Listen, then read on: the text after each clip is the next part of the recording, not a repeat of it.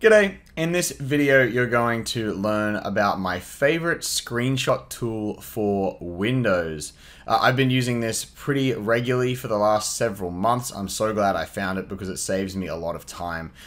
When I'm helping people out with our product, Content Snare, I often need to take screenshots and put arrows and text and annotate things, to show our clients how something needs to be used or to guide them through a process.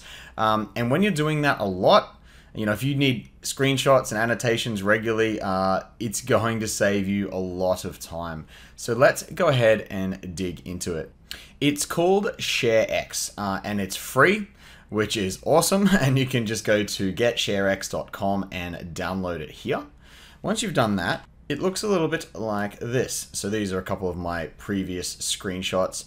Now, it really depends how you want to use this because there are so many different use cases for this.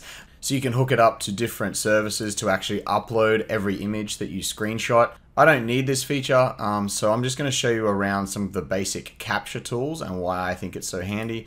There's all kinds of tools and stuff in here for the power user, if that's you. But I'm just going to keep this really simple for this video just to show you how you can create screenshots and annotate them really quickly.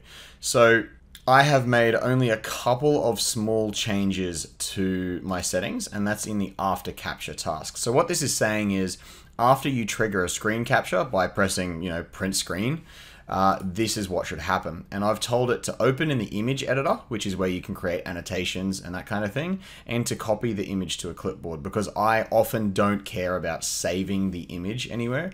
So you can actually have it automatically save once you're done, but you'll actually see what I really like is that the image editor allows you to save anyway. So in the circumstances where I do need to save, I just click a button. So these are the two that I like to use, open editor and copy image to clipboard.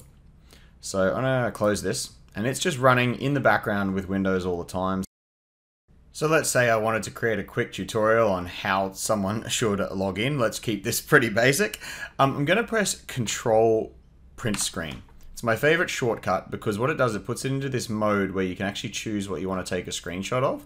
So you can see there where the border is actually on the window itself. So I'm not actually getting Chrome with all its tabs and the extensions open. You can also draw a box around just one part of the screen if you want to only capture that little bit. So I probably want to select it there.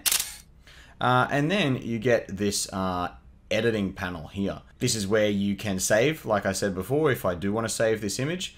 But let's just say I want to put a couple of arrows in and say first, fill out your email address. I just press A to get an arrow because there's a shortcut for it up there, you'll see. Press A again. Let's go 1, 2, 3. And you can see text outline is O, so I'm just going to go 1, 2, 3. Obviously I can type all kinds of stuff in here. I can draw freehand as well if I need to. Draw shapes and crop. You've got all the standard tools here that you'd expect on an annotation tool.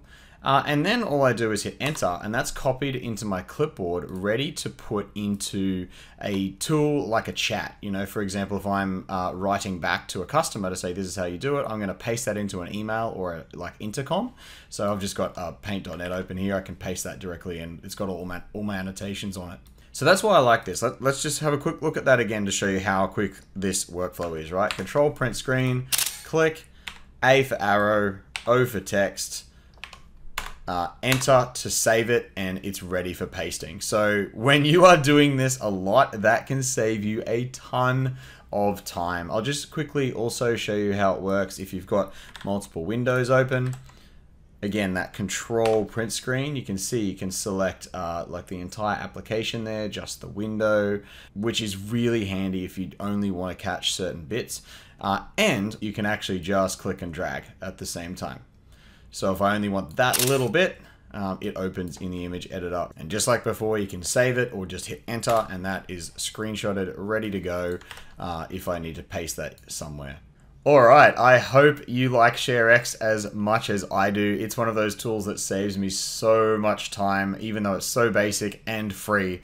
So pretty much nothing to lose there. So go ahead and go to getsharex.com and grab that tool. That's it for this video. If you would like to learn more tech tips about becoming more productive and how to automate parts of your life and business, please hit that red subscribe button below, and I'll see you in the next video.